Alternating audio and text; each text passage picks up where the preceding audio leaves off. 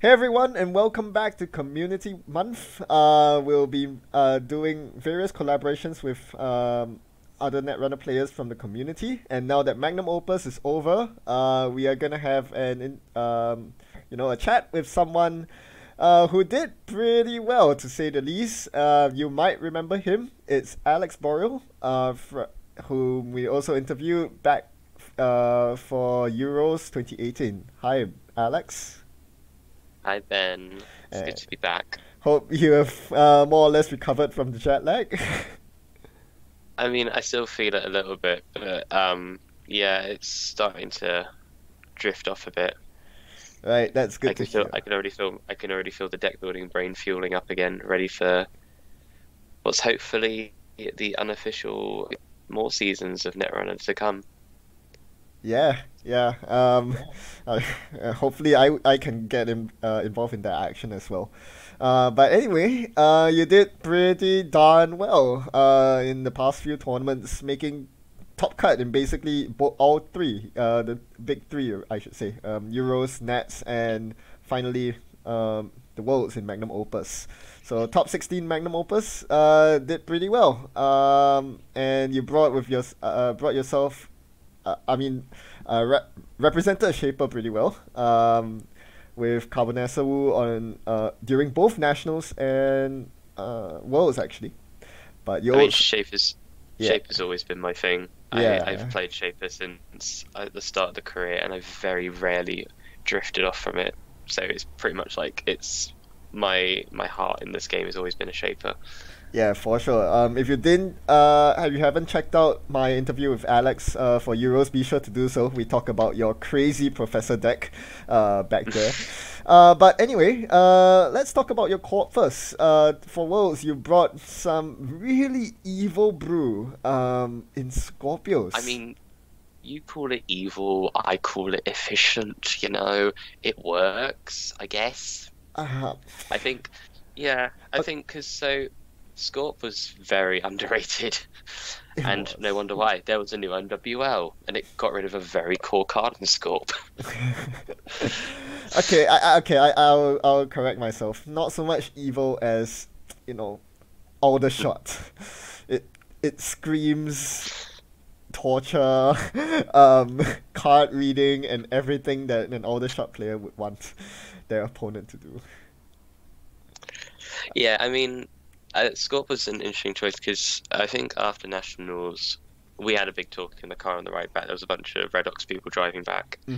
and I think we were discussing new MWL. Something that got announced the same day or during that weekend, and we just started going over what was potentially good. And I think a lot of us were talking about because Clan Vengeance was gone, so you had a lot more opportunity to use your hand than you would have before. Mm. And I think it was like a couple of days after I was just like, I know Hunter Seek is gone, but I'm gonna see if I can make Scorp work because I'm just gonna predict a ton of max players at Worlds. And it brought me back to a really old concept I had about Salem's because I used to love Salem's as a card. I thought it was really interesting. But the problem with Salem's is like you'd always have to burn one in order to know what's in the hand unless you guessed, and then you'd have to pop another one. Yeah. And then I remembered a card called Standard Procedure, which is very efficient at telling you what's in their hand. Yeah, I mean, it does. It actually does good stuff. Besides revealing the hand, it also gives you money. So, pretty good. Yes, it's to use a little gem of Alex White, it's the thinking man sweep sweep. Yeah. Insert thinking emoji here. Yeah, Right, but I, yeah. Besides that, to review hands, you also run Ibrahim Salem. that's right. Ibrahim uh, is a really interesting asset to use in this deck because besides the standard procedure, Ibrahim just gives you constant information. It gives you the constant pressure of making them having to run him or having to run stuff before you lose everything of value. So, I mean, Ibrahim saved me a ton of games. So I played against a Max and I got rid of their knifed and their spooned and removed them from the games. They couldn't even use them again. It can help you trash breakers that they've been hogging in their hand, which they don't think you've seen yet. he can put on so much sort of a big tempo hit against a runner who like doesn't want to run, but you force them to run. Yeah, and I mean, I was looking at your list and I thought, okay, I guess cards in my hand are not safe, since you can review them and trash them with Salem's and everything. Um, Yeah, Maybe I should install my cards as soon as I draw them. That way they'll be safe. I mean, after all, you don't have yeah, Hunter Seeker, right? Right? that's exactly. But I do have the next best thing, which is Trojan Horse, which everyone has said is a terrible card, and I refute that. I think it's a great card. I think it has tons of value because, especially in a deck like this, so a lot of people who I played against again, or when I practiced with them who already knew the deck, they would install the cards and then they'd do aggressive runs, but then they realize, oh no, I don't have enough money, and then I Trojan Horse them. So, and that was interesting as well. So I put up this list in Worlds, and somebody went, I would swap the wraparounds for hatchet jobs. And I Yeah. thought it's not a bad idea, but hatchet job's a bit too unreliable in that case because it means it's another card that I have to use to beat traces. It's also trashable, Mm-hmm. and wraparound has much more value because, especially in a meta where there's a lot of Amakua, having a strength 7 barrier that you can, if you've removed their paper clips or whatever tycoon or whichever barrier break they've got, Amakua really struggles against that. And I Yep. think that's slightly more valuable than having the potential to bounce something back and then if I've got click less Salem's. Because I feel like Standard Procedure and Ibrahim already did that for me. I didn't need another one. Yep, that's very good logic there. And for those of you viewers who are scratching your head, yes, Tycoon was a barrier for wraparound. That was actually a thing at Worlds. Crazy as Yeah, it sounds. because there was a lot of Lysers and 419s who would just use Tycoon just to have a barrier breaker in case things went upside down, just because they did the whole apocalypse nonsense, so it's just nice to have it. Yeah, turns out having a Fractor that costs 1 to install is pretty darn good. It's pretty right. It's almost an inti. Yeah, almost. Well, alright, so you might think, well, since the cards in my hand are not safe, the cards in my board are not safe either, well, if I leave them in my stack, surely they're safe. Surely. They could be, but then again, I play Underway Renovation, so they might not be. You're the worst. You're literally the worst. I've loved Underway Renovation ever since it came out. I played it in Grindel with Breaker Bay and Simone Diego. So bonus points if you remember what Simone Diego does. Oh my gosh. What an Those were economy the card. days. That's an amazing economy card. It Yeah. was. I think I'm just gonna name this video I love what underway renovation quote Alex Borrow 2018.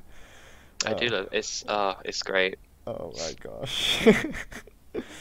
Oh, it's so dirty. Well, It is. And it actually works surprisingly well with the agenda suite I've got, which is a very odd one, which I've been told. it is. It is quite. I mean, there are lots of 5-3 agendas out there. You decided to go with, well, City Works. I mean, it makes a lot of sense since you're running snares as well, so the cards in your hand are really not safe at all. It's the Thinking Man's Obataka project. Yeah. But I mean, okay, so the synergy with Scorp and City Works project is primarily it's the damage. So you do the damage, you can also move stuff. Also works with underway renovation because you get a lot of runners who just decide I'm just going to stall, I'm not going to do anything. So then I throw down the underway, I start milling cards, and then suddenly, you have no cards left. I'm just going to score this underway City Works project anywhere because you can't steal it because you have no cards in your deck and you've got no cards in your hand. Were there any games during Worlds where you won due to so-called milling the runner?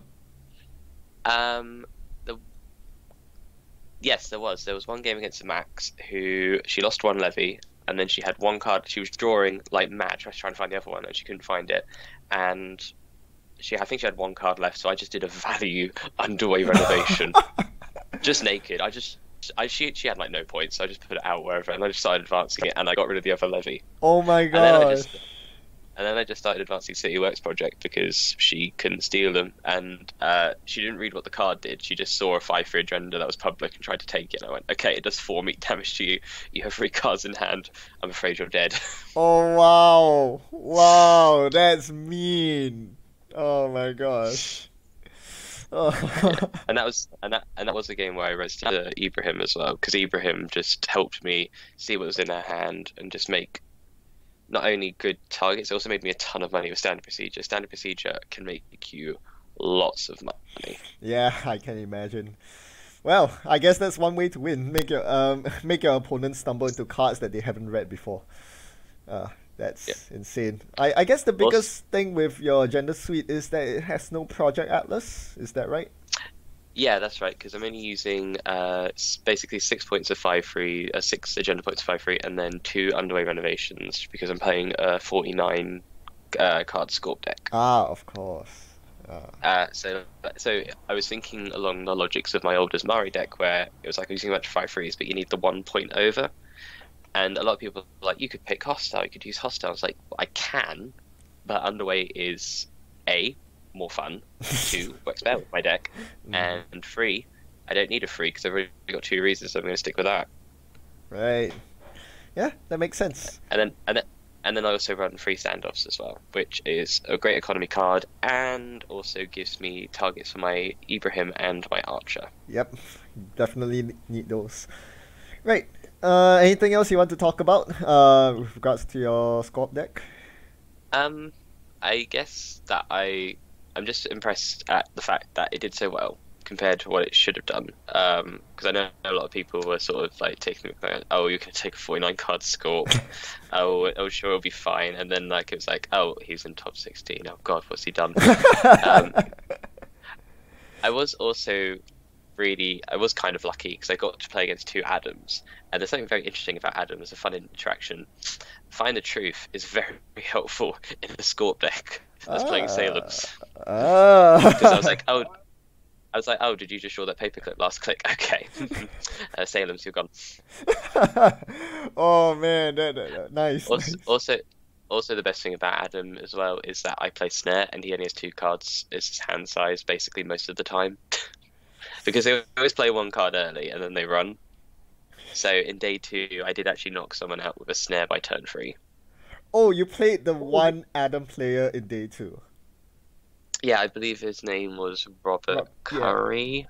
I might have got, yeah, yeah. He was my second day 2 matchup, and he was like, before we look at IDs, I think we should consider a 2-for-1. And I went, well, it's the last round in Worlds. I want to, try and earn my way in, so I guess we'll play normally, but mainly just because I was too scared to do it. And then he picked out Adam. I was like, damn, I should have 2-for-1 because this was totally my game. Uh, well, you I mean, made it I anyway. won both games. Yeah. Yeah, I did, but yeah, I'm really happy that I managed to come so far with a deck that I built by myself, because it's what I've tried to do throughout my whole career, is to sort of be able to perform not only as a pilot of a deck, but also as a creator of a deck. And I'm just really happy that I Yeah. managed to make an old combo that I used to love really shine in such a competitive environment. Indeed.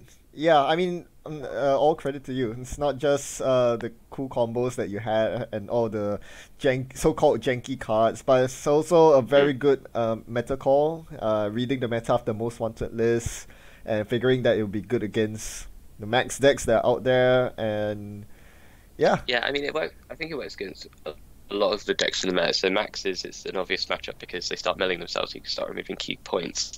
But even against like criminals, like you knew what the Lysers and the 419s were doing. You know they were going to try and APOC you. You can really target their key events if you want to, assailants or their key breakers, because they don't have many shapers it's good against, because they don't have a lot of money, so they install breakers, get in early, and then you Trojan horse them. I feel like it did a lot of work against different sort of decks, mm-hmm. Yeah. and I'm just really impressed with how well it performed. Yeah, I think people have completely forgotten how dangerous Scorp Corp is ever since Sacrificial Construct moved out of the meta. I mean, people have Yeah, been replacing it with clone chips, so now everything's vulnerable to Scorp. Clone chip isn't gonna yeah, save you. exactly. Yeah, Mm. that's pretty amazing. Right, let's move on to less degenerate bullshit. Right, so unfortunately, unlike with Euros, you did not rep Kumalo at UK Nationals or Worlds. Instead, you went back to your Shaper roots, as previously discussed. Um, yeah, so at Nationals, you brought a Reaver Shop deck, but it Yep, wasn't that's right. Haley Reaver Shop as most people would expect. It's actually Aesop's Woo. So, what was the thought process behind re-sleeving this typical Shaper archetype in a different ID in Carbonessa Woo? Um, so the idea came across with Swifty, who I want to give mad props for because he was the one that was the original architect of this deck and has helped build it up from what it was from before Nationals to what it has been to Worlds. So this is a sort of a process me and him have done together. Wu is really fascinating to analyze as a runner. You know, her ability seems really too niche to be powerful, but actually it's that niche effect which makes it perfect for an Aesop's deck because especially one that's using Reaver, which is a core card of this deck. So because of Woo, you can basically get out your SMCs whenever you want and basically install whatever programs you need really early, which is like Haley can't do. Although Haley has the double install, rapid fire process, which is really strong, she can buckle under the pressure of not being able to draw what she needs in time, and Woo just sort of nullifies that. Hmm, that's that's interesting. I'm still trying to wrap my head around that. Okay, so let's take for example. So in Woo, in this deck, you always mulligan for an Aesop's because you don't need to worry about programs because you can get them out if you want. Yep. So turn one, I can install Aesop's for 1 credit. I've got 4 left. I can SMC and then pull out Reeve if I want to. And then if I've got a Harbinger or a cash in hand, or if I just can get one or I've got the money, I can do that. And I've already got my economy set up by the first turn. I see. And basically, I am set for the rest of the game. Right. So it seems. So I guess the high priority is to get those two cards out ASAP. Yeah, I mean, the that's the wondrous beauty of Woo is that you don't have to worry about any of your other programs or anything like that. You just have to worry about Aesop's and getting him down as fast as possible, and then everything else falls into place. Mm. And so at Nationals, I use Cold Read to help mitigate the costs, because you can just pull out SMC, Cold Read a remote, get the program out, and then you're done. And also Stimac as well, because it's a really helpful combination. Right, that now your list makes a lot more sense. I was staring at it and I'm like, 4 stealth credits with no stealth breakers, really? But yeah. Yeah. It's good for that. It was also really helpful in Nationals because you could just woo out a breaker, and then you're worried about the RFG, but you can just cold read. So when I was running Paperclip, I would just cold read and use Paperclip, and then just trash it, and then I could just pull it back out whenever I want because it's Paperclip. Right. Yeah. So it definitely had its uses at the time. It was also really good against the CTM decks because it's basically like a mini stim hack. I was gonna say, yeah, it seems like it's a very good meta call against CTM as well, since you want to be running those assets. Yeah. Right. I guess the most marvelous thing about Reaver Shop when you played it at Nats is that you were playing it even before it became cool, when the Most Wanted list removed clone chip. The clone chip was removed from Most Wanted list. So, yeah, how did you manage to get by without clone chip for so long? That's ridiculous. Yeah. So that was the thing that me and Swifty were talking about, was that as soon as clone chip came off the board, this deck became exponentially more powerful because clone chip gives you a lot of additional triggers. So before that, we just went, okay, we're going to swap out the clone chips for Dirty Laundries because Dirty Laundries a good run card. It gives you money. That's all that matters at this point. In Nationals, it was really helpful because I think a lot of the opponents I played against were mainly Wayland stuff, or they were sports stuff. They weren't too bad. A couple of CTM stuff, but it wasn't too necessary for me to cycle out caches or harbingers again and again. So luckily, because of that, I could just basically not need clone chip. It was just sort of clone chip it improves what's already been good, and it also allows you to try out different things. So since nationals, me and Swifty, we did a lot of sort of like deck building and working together. And then at Worlds, we thought, okay, so we've got clone chips, so we're going to take out paperclip. We've got 3 influence left. We'll throw in an imp because imp is a fantastic card. It is. Yeah. Yeah, it's absolutely spot on. And then Swifty was worried a lot about the one copy stuff I had. So before I had one stim hack and one turning wheel. Hmm. But now that I've got imp, I don't need turning wheel anymore because imp's my new HQ pressure because I can run HQ, imp something, go in again, imp's like look through, and it's a lot easier. So then that allowed us to use 2 stim hacks, and then because of clone chip, we just took out dirty laundries because clone chip it gives you the additional draw which you want, which is the hard. That's the bit you have to learn about Reaver Shop is you have to learn about all the triggers that you have to do in their turn and your turn and do it again and again so you can get that value. Yeah, I mean, it's very easy to miss your triggers as well. Hopefully, Hmm. no game losses came about during the 2 days of Worlds. No, I almost had one because I forgot about memory. That was it, but it was easily fixable, so it wasn't too bad. It was just that I installed imp and I forgot I had memory, and then I stole a degree mill, and then I shuffled in a program, but I could have shuffled in something else, so it wasn't a big deal. Yeah, I But that mean, it was, but the woo triggers were pretty fine, and the Reaver triggers were easy to remember. yeah. Actually, I was kind of hinting at the one of peace in your time in your deck, which one of your other shop friends has a bit more trouble with in terms of managing game losses. Yeah, that was actually Swifty's idea, and I'm actually really happy he made that choice. So we went down from 3 harbingers to 2 harbingers, and then one piece in our time.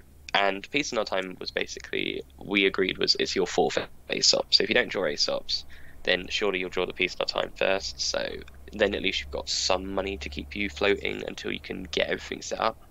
Yep. And it's a lot more reliable than having a third Harbinger. Harbinger is a fantastic card in this deck. It's also the other reason why I like Woo, because Harbinger is very unreliable in Haley, because then you sell it and then you've triggered your Haley ability, and that's never good.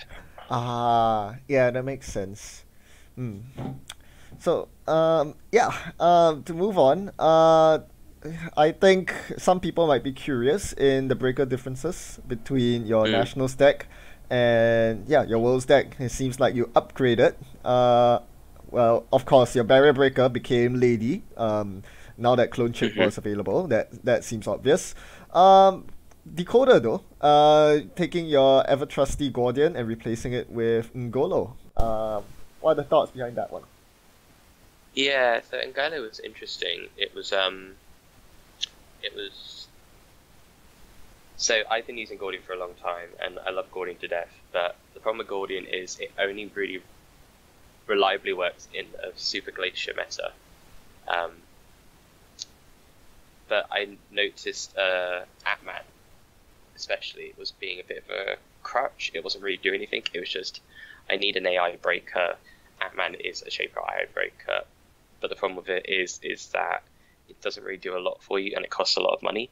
Uh, So I looked over the Saturday G&K, and I saw a lot of people, a lot of Shapers, especially in Haley, were using Angolo, and I thought, well, I'll test it out when I get home and see how it works. And it's incredible because it works as an AI breaker. mhm. It works as any other breaker for one interaction, and it's your Kogate breaker with incredible stats. Having 2 credits to +4 strength to pick up to a 6 is phenomenally good for a Kogate breaker.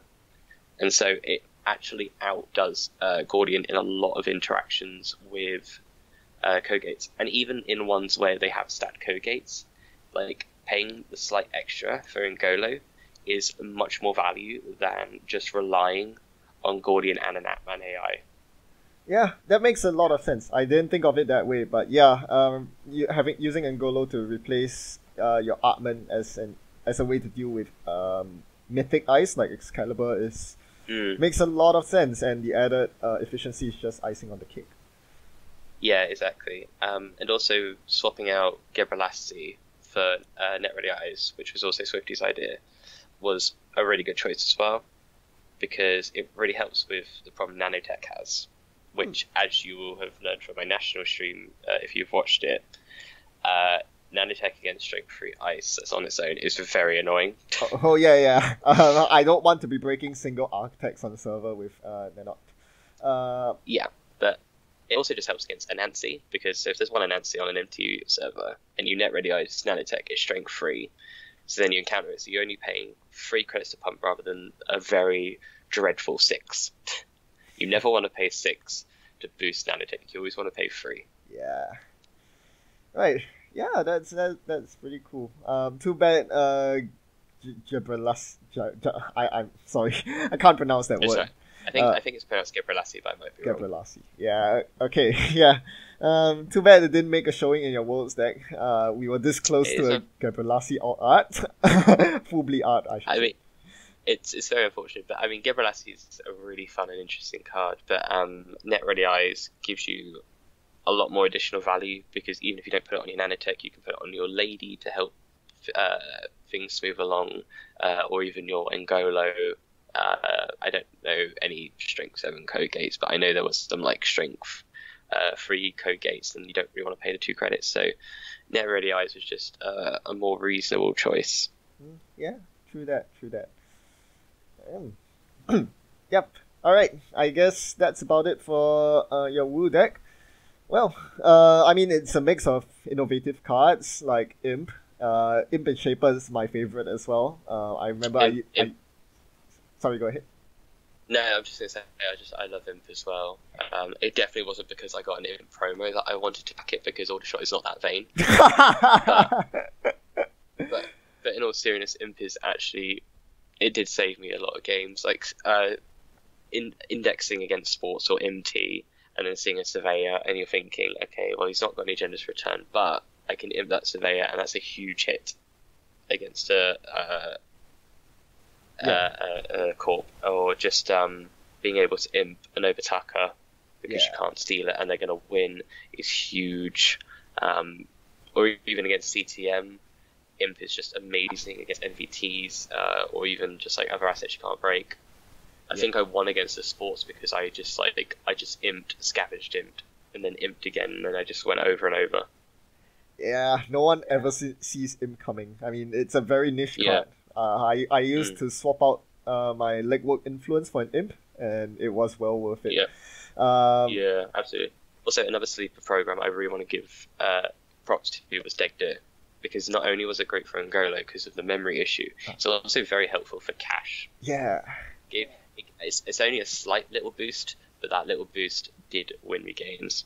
Oh yeah, it definitely means everything. Your caches are now worth 6 instead of 5 credits. Yeah, exactly. Good stuff. Right, yeah, and it's also a very good meta call in general. Oh wait, there's a program missing from your list. Wait a minute, where's the clot? Oh yeah, that's right. So I don't run clot in this deck. I have had a big hiatus against clot in Wu. I understand why people were afraid of it, but I think I was fairly confident that fast advance wasn't going to be a big issue, and when it was an issue, again I fall back on my friend Imp, because most fast advance tools require, biotic audacity.